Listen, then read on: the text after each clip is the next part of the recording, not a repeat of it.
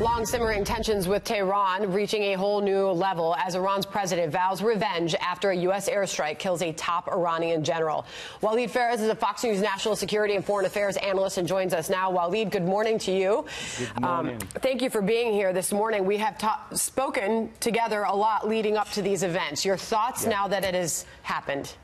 Let me begin with the end of the analysis, and we'll work it up the other way around. This is not a U.S. war against Iran, as many are talking about in Washington and other capitals. It would look different. What is happening now is a U.S. counterterrorism operation against the Iranian network known as the Quds Force, which has been at war against our positions for the last many weeks and maybe months. Yes, there is a history of Soleimani, Qassem Soleimani, taking action against U.S. interests, individuals, diplomats, military, goes back to 2003. But the action of yesterday is not linked to that. It's basically because he and his organization and his allies were preparing a campaign targeting our forces, diplomats, and other U.S. citizens. So it is very limited in the scope. And it really, at the end of the day, depends on Tehran. If they want to escalate, if they want to respond, and bring that war closer to them, that's their decision. It's not This is an interesting point, because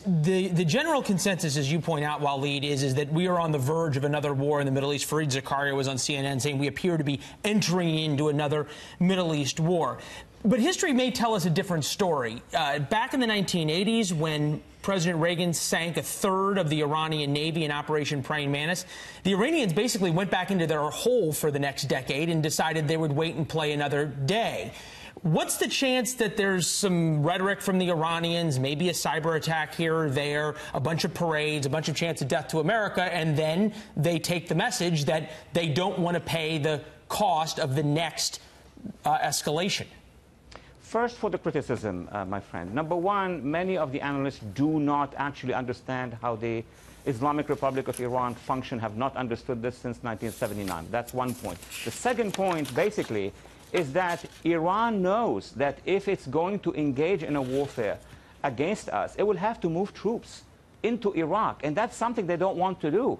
They don't have the technology to preempt on us. So they don't want the larger war. What they're trying to do is those strikes against us to force us to make one decision, which is to remove ourselves from Iraq so that they can handle the uprising. And in my view, humble view, I think the uprising is what is more dangerous to them than our forces. They are concerned that there is a people in Iraq going and burning the headquarters of their militias, that there are people in Iran itself who are shaking off the foundation of their regime. So they are trying to make a war with us so that they can go back and repress their own population. We're not working with Soleimani was an interesting figure, and we use the past tense now, in Iran. Folk hero in a way, almost like Patton was in terms of being a military leader, politically very in tune and answered only to the Ayatollah. But there was this from the New York Times today.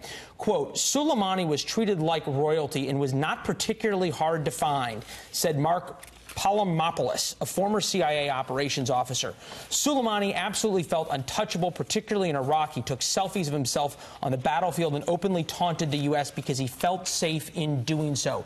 Does this targeted killing, which is what it was, change the dynamics for not only your two-bit terrorists, but your terror leaders and even your quasi-government officials of terrorist countries? Let me try to rectify the description. It's true. He was very relaxed with his entourage, took selfies. It's well known in the Middle East. But what the analysts are not realizing is that when he walked, he had about 100 to 200 bodyguards around him. Any space he walked through to do these photo ops, video ops, were secured. It's not that he went into unsecure areas. He never met with the demonstrators, unarmed demonstrators of Iraq. So yes, I agree with your second point, is that from now on, Quds Force or other Iranian terror organizations and entities are going to be extremely careful about how they move because of this high tech that the United States has, which has not been there for the last decades. Waleed, I want to finish with a tweet from the president today. This from President Trump at 9 o'clock Eastern Time, less than 2 hours ago. General Qassem Soleimani has killed or badly wounded thousands of Americans over an extended period of time. And the general has killed or badly wounded thousands of Americans over an extended period of time, was plotting to kill many more, but got caught. He was directly and indirectly responsible for the death of millions of people, including the recent large number, was plotting to to kill many more, but got caught. He was directly and indirectly, obviously we're repeating some things here, I'll move on. While Iran will never be able to properly admit it, Soleimani was both hated and feared within the country. They are not nearly as saddened as the leaders will let the outside world believe. He should have been taken out many years ago. To that point, to the president's point about the timing of this, knowing the intelligence that we had today to take him out and that we had then, why now and not in the past? Look, Soleimani's resume, bloody resume, is very large, very long, just against the United States, its allies, but also against the Iraqis. We forgot about the Syrians. 500,000 people killed. Many thousands were killed by his troops. But the decision, I think, and I'm assuming, the decision to take him out yesterday and in that fashion had to do with an operational information that he was about to organize, or he was organizing a campaign against us, which would have cost a lot of American blood and Allied blood. All right, Waleed, Phares, appreciate your time this morning. Thank you.